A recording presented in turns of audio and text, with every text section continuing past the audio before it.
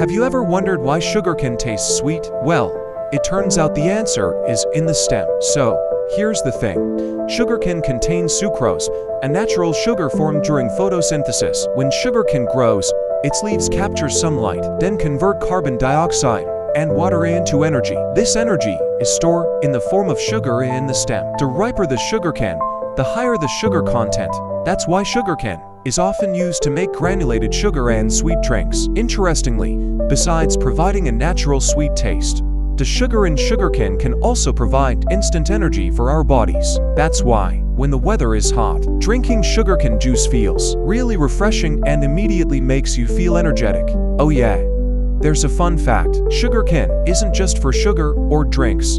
It can also be used as an environmentally friendly fuel. The bagasse can be processed into bioethanol, which can replace gasoline. Cool, right?